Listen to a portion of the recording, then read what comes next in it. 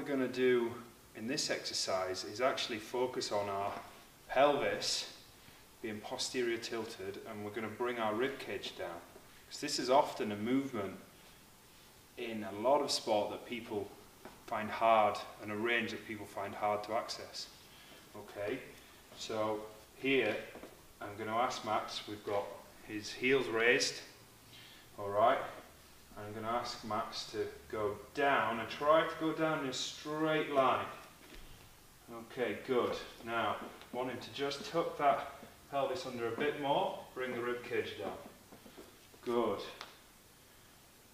That's good. And so a bad example of this would be if he tilted, that's it, and then flared his chest up, and now try to do a squat.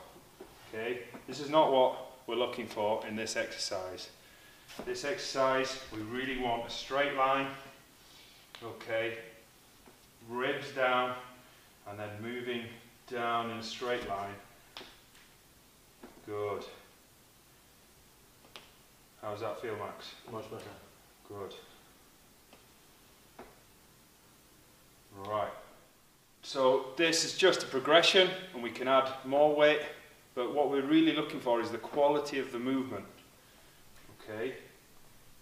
And that we can keep in a straight line and keep that relationship between the rib cage and the pelvis. Good, Max.